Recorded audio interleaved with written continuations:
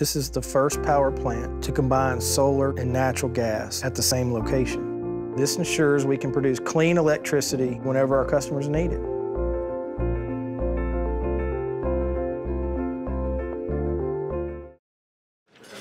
Thank you for coming. Very quick from the honor. Our guest today is John Podesta, Counselor to the President, and Mr. Obama's companion on his recent outside the public stroll across the lips.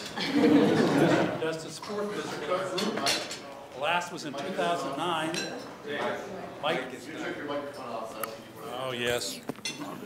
I'm a guy with a newspaper background, so what can I say? Mics, what are those? Our guest today is John Podesta. It's his fourth visit with the group. The last was in 2009 when he was president and chief executive officer of the Center for American Progress, an organization he founded in 2003 and called a think tank on steroids. He grew up in Chicago, earned his bachelor's degree from Knox College, where he's now a life trustee, and a law degree from Georgetown, where he's been a visiting law professor. He spent his early career on Capitol Hill, where he was counsel on the majority staff of the Senate Judiciary Committee, working with Ted Kennedy, and later chief counsel of the Senate Agriculture Committee. In 1988, he founded the well-known government relation firm Podesta Associates with his brother Tony. He returned to the Hill in '95 as counselor to Democratic leader Tom Daschle, before serving President Clinton first as deputy chief of staff and then as White House chief of staff from 1998 to 2001. He was co-chairman of President Obama's transition team in 2008. Above and beyond those titles, he's the proud father of Air Force Captain Gabe Podesta. Our guest Twitter followers caught a glimpse of the two of them together during the president's recent visit to Bagram Air Base. So much for biography. Now onto the ever-popular process portion of our program. ANGA, America's Natural Gas Alliance, is sponsoring a number of Monitor breakfasts, including today's. Our thanks to ANGA CEO Marty Durbin and colleagues Erica Bowman and Dan Whitten, who are sitting at the table back there, keeping me from the pain of premature retirement. Sponsored or not, we're on the record here. Please, no live blogging or tweeting. In short, no filing of any kind while the breakfast is underway to give us time to actually listen to what our guest says. There's no embargo when the session ends. As regular attendees know, the Monitor breakfast is one of the last bastions of fusty folkways. So if you'd like to ask a question, please do the traditional thing and send me a subtle, non-threatening signal, and I'll happily call on one and all the time we have available. We'll start off by offering our guests the opportunity to make some opening comments. Then we'll move to questions from around the table. And with that, thanks again for doing this, sir. Thank you, Dave. It's always good to be here. And I want to start off, I'll just talk for 2 minutes and say that lots been going on in Washington this week. But one of the things that I've been particularly focused on is the rollout of the proposal to reduce carbon pollution from power plants across the United States, which Gina McCarthy announced on Monday. And I raise that because one of my principal duties now at the White House is to coordinate our activity on climate change and energy. And put this in a little bit of context, power plants account for about 40% of the CO2 pollution in the U.S., about a third of the overall greenhouse gas emissions. It's the largest source of carbon dioxide emissions in the United States, so it's very important to reduce that level of pollution. As you all know, the president began to discuss this proposal when he went to Children's Hospital to tape his weekly address a week ago today, which aired last Saturday. And the reason he did that is because there are huge public health benefits that will attend and come from this rule. More than 130,000 asthma attacks amongst children avoided, 2,800 heart attacks avoided, 2,700 to 6,600 premature deaths, more than 1,800 visits to hospitals for cardiovascular and respiratory illnesses avoided, 310,000 lost workdays. Today at noon, we'll be releasing a report that links the effects of climate change to public health. Many of the benefits that I just discussed come from the co-benefit, if you will, from reducing traditional pollutants, SO2, NOx, and PM 2.5 emissions. But climate change itself will increasingly be a problem for our public health. And the report that we're releasing, the white paper we're releasing, goes through the recent National Climate Assessment as well as the IPCC report to show how the effects of climate change will have effect on ground level ozone, which is predicted to raise, for example, the emergency room visits in Suffolk County by 10% over the next decade. There are more frost-free days, which means there are more plant-based allergens in the upper Midwest, which will lead to more lost work days. Carbon pollution enhances the urban heat island effect, so it hurts. It has a particular effect particularly on the elderly who are living in environments where they can be affected by strong heat waves, and the distribution of diseases from West Nile virus or Lyme disease are already being affected in the United States. Particularly dealing with this rule, reducing carbon pollution, will have a big effect on asthma. It's the third leading cause of hospitalization for children. African Americans are twice as likely to be hospitalized for asthma as whites. Latino children are 40% more likely to die from asthma as white children.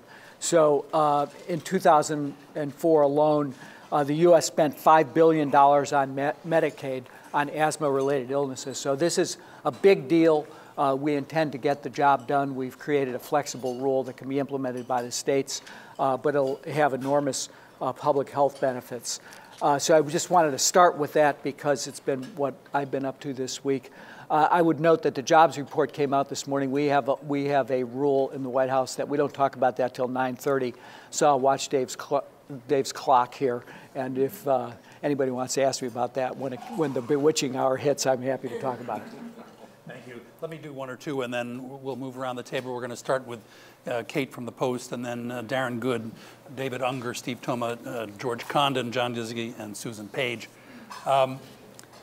Press coverage of the power plant rule listed among others, four hurdles that could stand in the way of actually getting it implemented: a court challenge, action by coal-dependent states, action by Congress under the Congressional Review Act, or action by the next president, since the states have until 2018 to file plans. Which of those risks do you consider the greatest, and what are you doing to counter it? Well, we're committed to getting this done. That's why we released it now. We have a year to finalize the rule. We're taking comments for 120 days. We had a request from a number of senators to extend the normal 60-day comment period to 120 days, which we, after discussions with EPA agreed to do that. So we'll hear from stakeholders across the country over the course of the next 120 days. I said when I came into my position in January, one of the principal things I needed to do was to make sure that the direction to EPA that the President gave last summer as part of the overall climate action plan was to propose this rule by June 1. When I said that, I didn't realize June 1 was a Sunday, so we did manage to get it in on June 2nd. And we're committed to finishing the rule by next June. That'll give the states 1 year to create implementation plans that are then reviewed by EPA. You noted, Dave, that some states can move that back, particularly if they get together in regional arrangements, which is the most cost-effective way that states might come together to get the reductions that will be required once the rule is finalized. And if they choose to go that route, as the Northeast states have done under the so-called RGGI program, or as California has done under its AB 32 program, to go to a more market-based system and get together to find the most cost-effective reductions, then they'll have till 2018 to finalize those plans. So I'm quite confident we'll get our job done. I'm also quite confident that we will resist any, I have no doubt that there will be an attempt to try to overturn this through the Congressional Review Act, but I'm certain that we have the votes to uphold the rule once it is finalized.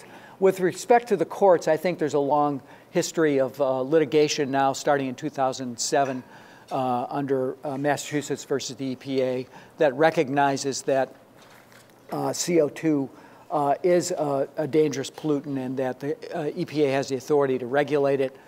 There's no doubt going to be legal challenges to this, or legal challenges to almost everything the EPA does, but they've had a stunning string of successes just this spring in terms of upholding their authority to tackle these, major causes of pollution and major causes of illness in our country. Last one for me about the politics of all this. As you know, the president's been quoted as saying, "I really don't care to be president without the Senate." But former Bush speechwriter Michael Gerson wrote in the Post this morning that in the contest between presidential legacy and Democratic Senate control, Obama has chosen legacy, adding that 5 months before the Senate majority will be determined, Obama is complicating the message of some Democratic Senate candidates and exposing them to political risks he refused to take himself, unquote. What, if anything, is wrong with that analysis? Well, if some of you may remember me from my previous service in the White House when I worked for President Clinton, where I banned the word legacy. And I don't think the president thinks about it in those terms. I think what the president is thinking about is that he has an obligation to the American people, to children and grandchildren and people who are making decisions today, to build a cleaner and brighter future for them, to build a strong economy based on a clean energy future, to tackle the problem of catastrophic climate change. We're seeing the costs of that already, from increased droughts to heat waves to storm surges to sea level rise. Across the country, we're seeing the effects of climate change. We're seeing it in the public health, as I mentioned earlier. So I think the president's obligation is to do what he needs to do under the legal authorities that he's been granted by Congress through the Clean Air Act to ensure that we tackle this most important, really almost existential problem. And I think that if you think about it from a political perspective, the Washington Post just had a poll out this week that showed there's broad support for taking action to reduce carbon pollution. It was at roughly 70% across the country. There's in red states and blue states, amongst Republicans, independents, and Democrats, there's very strong support for taking action to reduce carbon pollution. There's no doubt there are some states where this is an issue that presents a different sort of political challenges, particularly coal-producing states. And there's no doubt that the polluters will come after this rule, and they'll try to attack it and try to knock down that approval rating. And they'll try to put it in squarely in the context of the political campaigns that are ongoing in 2014. But I think if anyone who wants to go out and talk about the benefits from this rule, do what the president did, visit a children's hospital in their home state, I think they'll find that the politics is such that you can defend taking action here, and the public will support that. So I think that we think that people who deny the existence of climate change, who want to try to run suggesting that they really aren't scientists and they don't really get it and they can't really see what's going on around them, and they want to deny the public health effects that the pollution is having on our families and children in the country. I think that's the losing side of the argument. I'm certain that if you think about this in the cycle coming forward, anybody who tries to run as a climate denier in 2016 is going to have a very hard time running on that nationally. Whether people need to put together the resources to fight back against an advertising campaign from the Koch brothers and others, I think that that's politics that people have to decide on their own on a state-by-state or district-by-district basis. Katie? Thanks for taking my question. So I'm wondering, Mr. Podesta, have you read any of Hillary Clinton's book, and what do you think about her writing about her disagreement with President Obama over whether to arm Syrian rebels? Well, I think it was probably a hard choice.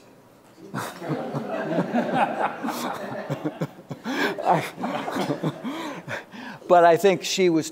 I have no doubt that the narrative that she tells in the book from her experience as Secretary of State will be an honest one, and she'll lay the facts out as she felt them and saw them. And I'm anxious to read it. I've read some of the excerpts of the book, and I saw a little bit, a couple of passages of it earlier. But I'm like most of you. I'm still catching up with the excerpts that are now being printed. I think it'll be, I'm sure it'll be interesting for the public to see what it's like to have to take on those tough problems that she took on quite successfully, I think, as Secretary of State. So I think the public is, awaiting being able to line up at the bookstore in Manhattan, I guess Tuesday, and get copies of the book. Darren? Thank you. I'm not trying to get too far in the weeds of what is a very complicated EPA rule, even for EPA rules. I'll try not to, too. Great, thank you. But one thing I thought that kind of stood out, and one thing that you mentioned earlier, was about how some states have until as late as 2018 to finalize how they're going to do this. And as you know, that puts you into the next administration. Do you run the risk of possibly ceding too much leverage and ground to that next White House, especially if a Republican is there? Well, I think that, again, the country needs to tackle this problem. I think that with the deadline of 2018 exists for states that want to join together to try to reduce emissions in the most cost-effective way possible. I think states that choose that option will make a commitment to do that and carry forward with making those reductions. The rule will have been finalized, so the need for states to reduce their emissions will have been finalized by the end of the Obama administration. So they'll be under legal obligation to try to take those reductions down.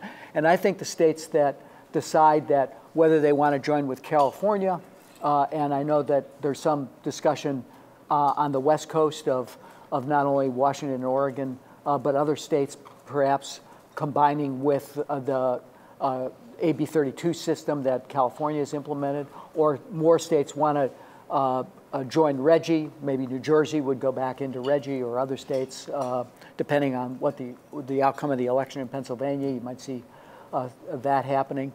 There are other states that might decide that's the path forward. But I think once you've made that decision, then I think there'll be a legal obligation to move forward with it. There'll be a political commitment to move forward with it. And I think that this rule will be implemented. President Bush tried to overturn a number of rules that President Clinton issued at the end of his term. I believe none were successful. Many in the environmental arena. A few that President Bush when they finally did go into effect, took credit for, if my memory serves me correctly, including the diesel rule and others. But he tried to reverse some of the appliance efficiency rules, et cetera, and they were, and basically the courts upheld them because they were finalized as is appropriate, and under the laws that were prevailing at the time. So people can try to roll it back. I'm fairly confident. Of course, I'm fairly confident we'll have a president who embraces the cause of tackling climate change and reducing emissions. And as I said, I think that if you think about a challenge in the 2016 context and the politics of this in the 2016 context, if you're a climate denier trying to run nationally, I think you're going to have a very hard road to hoe getting elected president of the United States. Mr. Unger? Can you talk a little bit about what's next for the Climate Action Plan? Are these rules, is that the peak? Do you hope to accomplish more in the remainder of Obama's presidency? There's, again, the Climate Action Plan that was put out last summer is based on 3 pillars. Mitigation, of which this is I've described it as a crown jewel, but there are other elements of that, including implementing efficiency rules for heavy-duty trucks and more deployment of renewables. We're doubling the amount of renewables on permitted on public lands. We just had a successful solar summit. The president was out in California recently, expanding both the commitment to distributed solar and as well as to more building efficiency through the Better Building Initiative. But one is mitigation. The second is resilience. Again, this is the first administration that's really focused on the fact that we're looking at a significant amount of climate change already baked in the system, and that communities are going to have to react to that, plan for that, and build more resilient economies going forward. So there's a whole work stream going forward on that. The president's proposed $1 billion in the current budget to give the states and communities the resources they need to begin to plan for the, if you will, baked-in effects of climate change. And the third is on the international front. So we have a strong dialogue going at both the multilateral level. The president was just at the G7. This was a serious topic, and all the G7 leaders recommitted themselves to try to move forward towards a positive outcome in the negotiations that will culminate in Paris in 2015, and all committed to put forward significant reduction strategies in the post-2020 period at that time. They also spent a lot of time talking about building energy security, particularly in the European system as a result of the aggressive action that the Russians have taken in Ukraine. So there's a lot to do at the international side. One of the principal places we're in dialogue is with the Chinese. There's some news coming out of China, but it's mostly from the academic advisors to the government about what they intend to do in this post-2020 period. But there's movement in China in terms of taking on commitment to have their emissions peak and then gradually reduce them. So yeah, there's a lot to do. I think this is the most important element, but is one element of a multi-pronged strategy. Steve? About the veterans care. There's talk in the Congress now about, at least as a temporary measure, just giving vouchers so veterans can go to Medicare. Why not do that permanently? Why not just turn the whole thing into a voucher and let people go to Medicare, which by all accounts seems to work pretty well? Well, I think that the veteran system, and I think that people who you've seen in the press recently has served veterans well when they're getting care. You know, this has been a problem of being able to get into the system. I think that the bill that Senator Sanders and Senator McCain just agreed upon last night is a much better way to go than privatizing veterans' health care. I think we have a sacred obligation to our veterans to provide health benefits that they've been promised. And I think that the resources that are contained in the Sanders-McCain bill, the focus on getting more primary care doctors into the system, the focus on improving the facilities that would come from the resources that are contained in that bill would be a much better way to go than simply privatizing the system.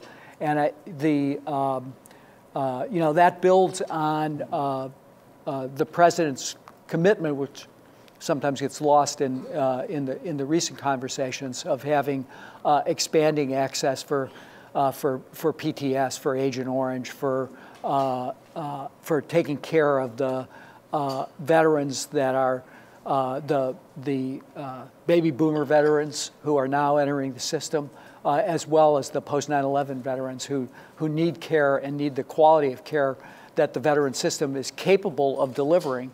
But I think we obviously have we have problems in the structure of how that service was being performed, and you know, the acting secretary has now taken action, and as he announced in Phoenix yesterday, to improve that. But I think it's going to take the kind of legislation that's now moving on a bipartisan basis through the Senate to really improve the delivery of health care in the system. We also obviously are looking for someone who to lead the VA, who can lead the Veterans Health System, who can provide the kind of reinvention that'll be necessary to get those improvements in place. George? As you know, there's a lot of Democratic unhappiness with the level of the president's engagement in the congressional campaigns. They're happy with how effective he is at raising money, but don't feel that he's been at all effective in framing a message that the Democrats can run on. I mean, when are we going to see that, and how do you break through, or how does he break through all the other issues that are, you know, getting the headlines of Bergdahl and VA and everything else? You know, I think that the president's framed a choice between an economy that works for the middle class and working people versus an economy that is based on old failed ideas. And so his push for raising the minimum wage, which has caught traction across the country, as we've seen states and cities raising the minimum wage, his push for pay equity, his push for reforming the way individuals are paid for overtime, I think are all things that are valuable you know, pointers in the direction that a Democratic Congress would lead the country versus a Republican Congress. So I think he's doing what he needs to do, which is doing his job first and foremost. And secondly, putting issues on the table where we can make progress through executive action, but noting that with Democrats in Congress, they can be much more effective in getting the economy working to get wages growing for the American public. When does he engage that? You know, he's not out running himself, and he'll engage when it's appropriate. He makes that argument, I think, to Democratic constituencies as he's out around the country. I'm sure you'll see an increase in that as the campaign season really heats up in the fall. When? Well, look, I think he's been out there talking about the issues that are important to the American public, and whether that's the cost of college, the minimum wage, pay equity. Those are all issues that are critical to moving the country forward, and they're all issues that Democrats on Capitol Hill have said are ones that they want to campaign on. So I think he's not on the ballot. They are. They're going to have to make their case to their own constituents. But I think that he can provide a narrative and a supporting environment that you know he's trying to make. Let me tell you where we're going next. It's going to be John Gizzi, Susan Page, Jeff Earl, David Joaquin, Karen Bowen, Alexis Semendinger, Jim Cunahan, Lauren Fox, and Todd Gilman to end. Mr. Gizzi. Thank you, Dave. Sir, you talked earlier about candidates running as climate change deniers and the problems that they would have. Well, Natalie Tennant, Democratic candidate for the Senate in West Virginia, and Ms. Lundergan Grimes running in Kentucky, both came out faster than many Republicans in denouncing the new standards and referred to it as an assault on the coal industry.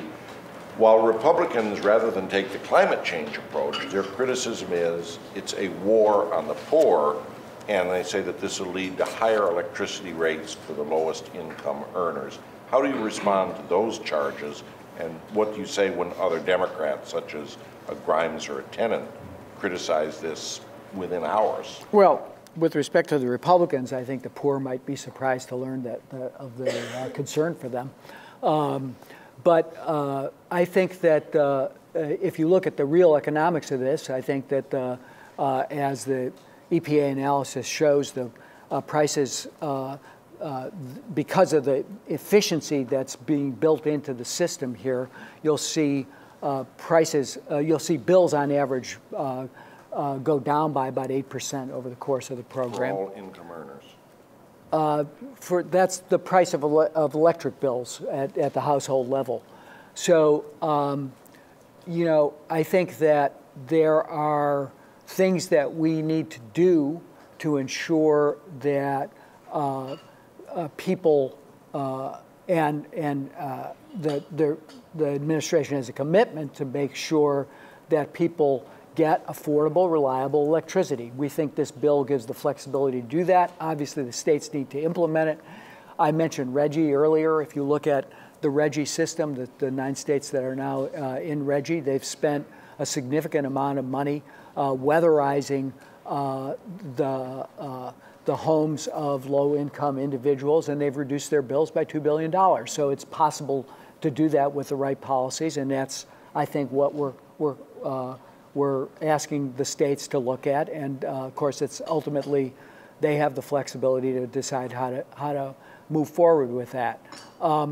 The other thing is that I would say is that I'll come back to where I started, which is the poor are the most affected by the public health implications of continued pollution at the levels that we're seeing. So, you know, and I gave you some statistics at the beginning to demonstrate that. So they get both a public health benefit, and I think that there are ways to ensure that electricity remains affordable and reliable. And that's why the flexibility is built in the rule to do that. With respect to the politics in coal country, I would say a couple things. First of all, this rule doesn't end coal in the electric system. We're looking at it reduces the amount over a fairly long period of time between now and 2030 from about 40% of U.S. electricity production to about 30%. You see increases in gas, in renewables, and a significant reduction in demand as a result of the rule. But we're not taking all the coal out of the system. But the coal that will be burned will have to be done in a more efficient way and a more effective way to raise the efficiency of coal that's being utilized. So the oldest, the dirtiest, the least efficient plants, I think states will make decisions, utilities make decisions about whether to keep those online or whether to retrofit them. But we're not taking coal out of the electric system through this rule. It's now 9:32, so questions on unemployment are available, and we're going to go to Susan Page. So here's a question that, given your experience, you are the most qualified person in the world to address, which is,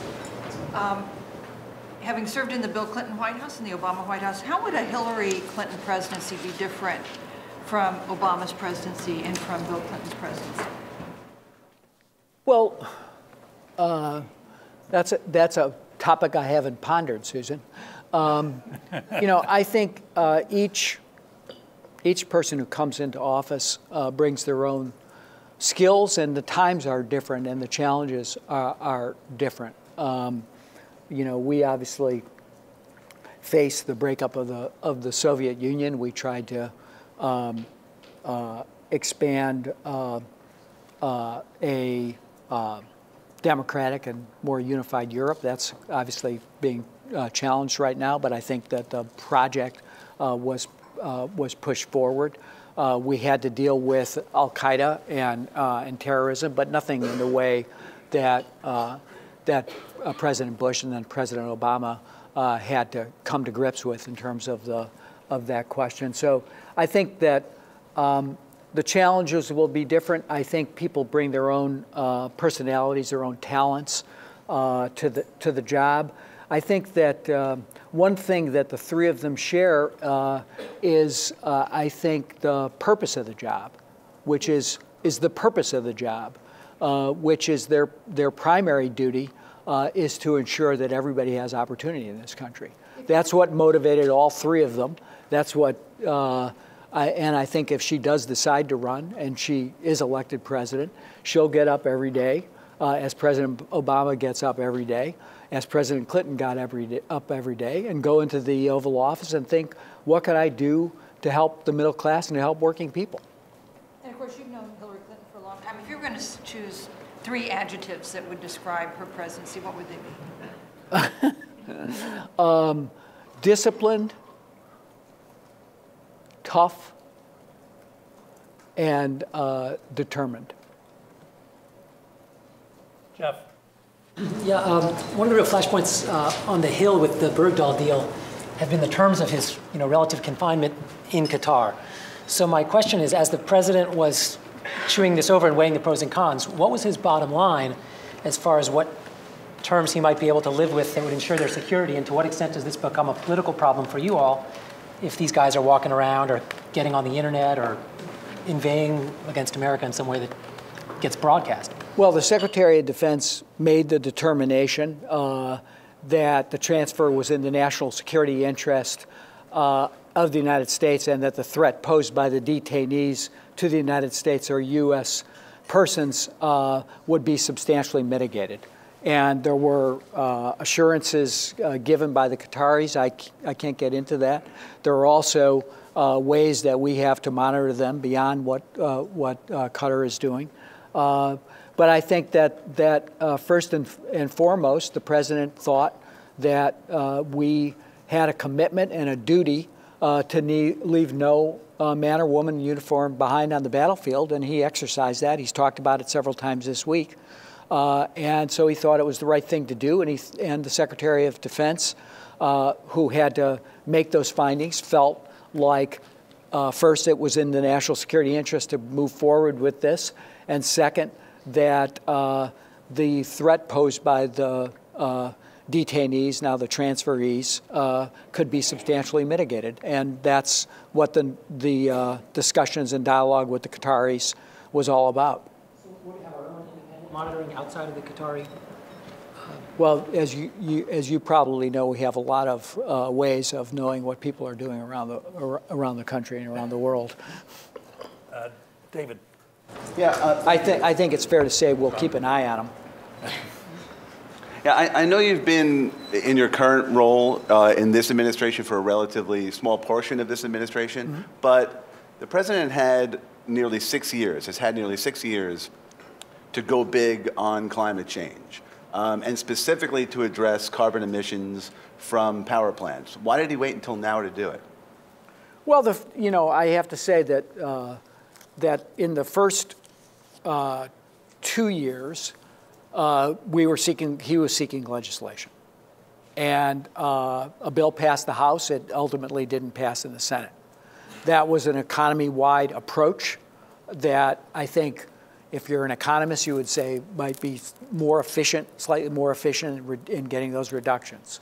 In the meantime, he got very, very substantial reductions out of the transportation sector. Came back into office and immediately began to work on the climate action plan in the second term. And again, the centerpiece of that was to take reductions out of the power sector, which is the largest sector for CO2 emissions in the country. As I've mentioned, 40% of all CO2 emissions come from the power sector.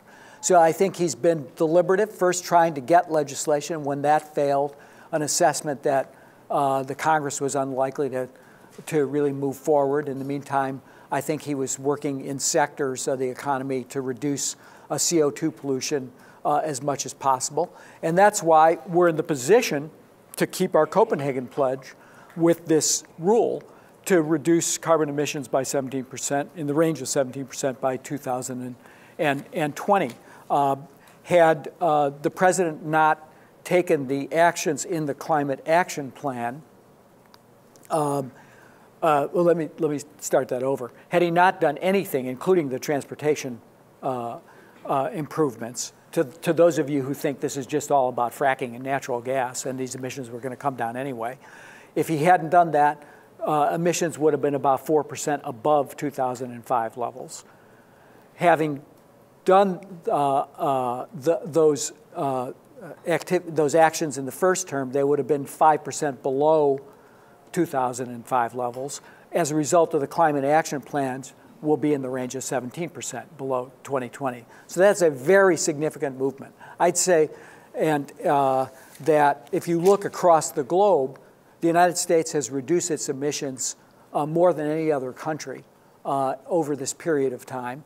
And I think that's a testament to his leadership, both in terms of the investments that were made in clean energy at the beginning of the administration through the Recovery Act, and these important regulations, including much more efficient appliances and commercial appliances. Karen? So you've had the benefit of observing this administration from the outside and more recently from the inside, and you also have the experience of serving in the Clinton administration.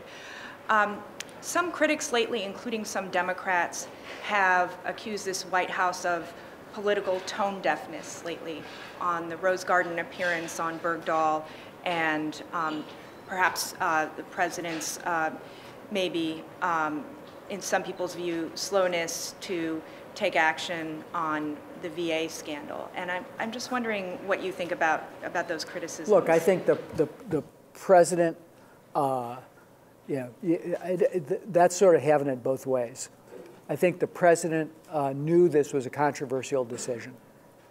This was a decision and he's spoken to this, that he's taken ownership of, that he went out in the Rose Garden because it was important to explain to the American people that this was about an actual human being who was under great distress, being held by the Taliban, and that while controversial, he needed to explain that to the American people.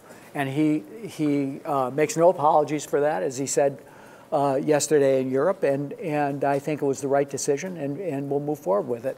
With respect to the VA, he asked Secretary Shinseki to do a review. After those reviews were done, I think the Secretary decided that the department would be better led by someone else, and he accepted his resignation. So, these are tough calls. I think particularly the decision to bring back Sergeant Bergdahl was certainly a tough call. We knew it would be controversial, but it was the right thing to do. And as Chairman Dempsey said, this was our last clear chance to bring him home, and the president made a decision to do that and took the heat for it. Alexis? John, because of your role in the transition and now, I wanted to come back to the Guantanamo question. Speak up for the aged among us. Sure. Because of your role in President-elect Obama's transition and your role now, I wanted to go back to the Guantanamo question. Does the president believe that he has the constitutional executive authority before the end of his term to close Guantanamo on his own say-so, believing that it's a national security issue, to transfer the detainees before he departs? Look, I think the president wants to close Guantanamo. He's working very hard to do it, and I think he's doing it within the bounds of the law that are being passed by the Congress. So I think that we've let our friends on Capitol Hill know what restrictions are unacceptable in the current round of negotiation, and I think that we'll just keep working to ensure that the remaining detainees there are moved or tried, and that the Guantanamo is closed by the end of the administration. Related to that, just a follow-up, related to what Karen's asking. There's a quote in the New York Times today from a Senate Democrat saying that we've got to stop putting out fires relating to Guantanamo after the VA. Are you sympathetic to Senate Democrats who feel that way? Look, I think that we'd like to be talking about the economic future of the country. But when the president has an obligation, when there's a problem, as we found in the scheduling at the VA, that you have to tackle it. When there's the opportunity to bring Sergeant Bergdahl home, it's a tough call, but you have to make it. And that just gets served up to you. And I think that the president's going to make those tough decisions. And I think the context for that is he will keep coming back, and we'll do it when he comes back from Europe, and talking about an economic program that'll deliver better results for the American people. But you just don't get the choice in this game to say, I'm sorry, I'm going to wait till after November to deal with the opportunity to bring one of our young soldiers home, who's been captured by the Taliban. You don't get to make that call. You have to make a decision right then and there. And he made it. He made the right decision to bring Sergeant Bergdahl home. Jim? Thanks. John, I want to ask you about immigration and your focus on using the president's executive authority to deal with some of these things. The White House has asked Jay Johnson and the Pentagon to stand down for now on any administrative actions that could be taken, presumably because Congress, you think House Republicans can act between now and August. We hope they can act. But I wonder if just the mere threat of taking action is jeopardizing your position, because Republicans will say, well, he's still going to do something on his own. And at the same time, given the limits of what you can do through executive action, aren't you also putting yourself between a rock and a hard place with the advocates of legal status who want broader action from you? Yeah. I never really tried to make a living psychoanalyzing the Republicans. So I think there is an opportunity. I think that Speaker Boehner would like to see legislation move forward. That's what I think. And I think that's what the president thinks, that there's an opportunity to get comprehensive immigration reform done. That is a much better solution and a permanent solution for a broken immigration system and the pain that it's causing across the country. So if that means we have to wait to see whether the Republican leadership can get a compromise together that can earn bipartisan support over the course of the summer, the president's prepared to do that. But I think if the secretary is reviewing his authorities about how to particularly alleviate the pain of family dislocation that he's focused on. And I think we'll have to think through what our options are if the Congress is just unable to act. And that's I think that if we went ahead and acted, I'm fairly certain that they would use that as an excuse for inaction. So we'll have to wait and make an assessment, sometime during the course of this summer about whether they have the capacity to act. Are the moves that you have at your disposal broad enough to even satisfy people who want something comprehensive done? I'm not going to forecast that. Lauren? I want to follow up on immigration. The President's administration determined this week that the number of unaccompanied minors coming across the border has risen to the level of a humanitarian crisis. I'm curious, how the administration is looking at that issue in the context of immigration reform and how that might propel them to act now where maybe before they were willing to hold off a little bit longer. Well, we've seen a big bump this summer that's largely coming from Central America, as you know. And the law requires that unless the children, unaccompanied minors, are coming from Canada or Mexico, they can't be returned. They need to be turned over to the Department of Health and Human Services.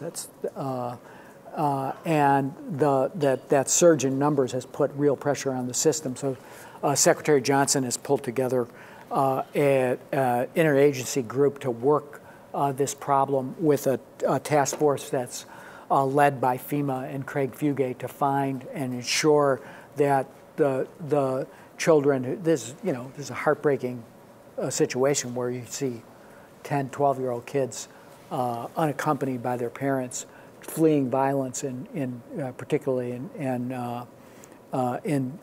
Central America, trying to find their way up to the U.S., often to be reunited with their parents who are living up here. It's another reason why I think we need to reform the system and get a legal immigration system that's going to work and be viable. But in the meantime, we have to deal with the humanitarian crisis, and so all the agencies of government, led by DHS and HHS, but now coordinated by FEMA, are finding appropriate places to house and make sure that those kids are safe and well taken care of. Is there any indication that the Republicans in Congress are looking at this issue as a reason to expedite their actions? I don't know the answer to that. Todd? Let me get back to the EPA issue. So the critics of what the administration is doing point to these figures that I think come from the Chamber of Commerce that show that this rule would cause job losses averaging about 224,000 per year for the next 15, 16 years.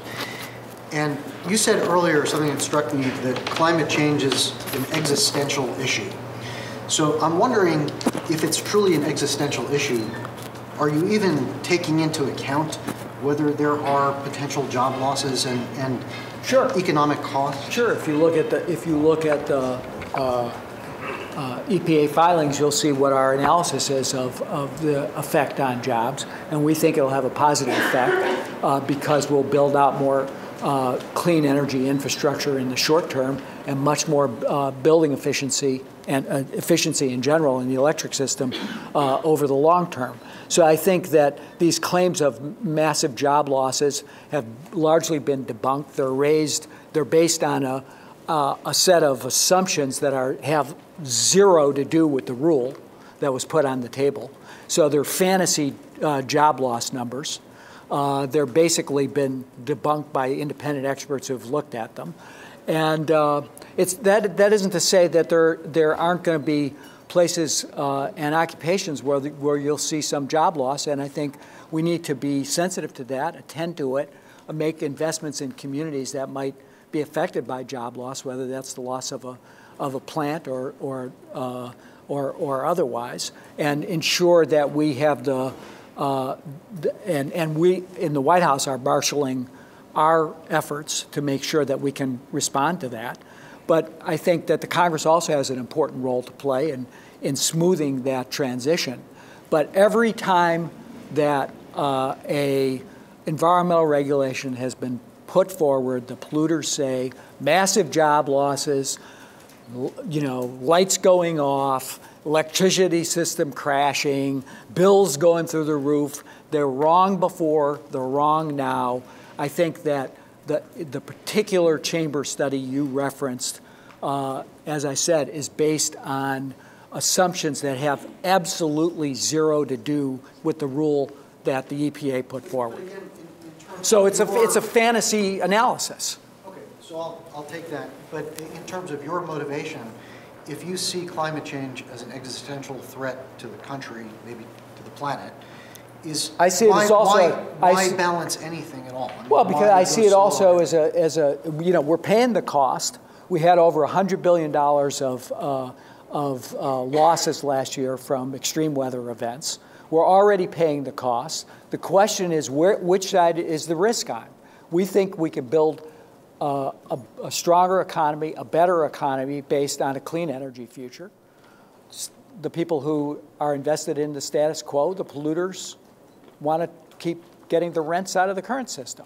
So that's what the debate is. But there's no question that the opportunity to build new industries, to create jobs, to create new technology, to make the world a global leader in clean tech is available to us. The question is whether we'll put the right policy environment in place to ensure that goes forward. So I think that we're very much about trying to build a strong and powerful and good economy.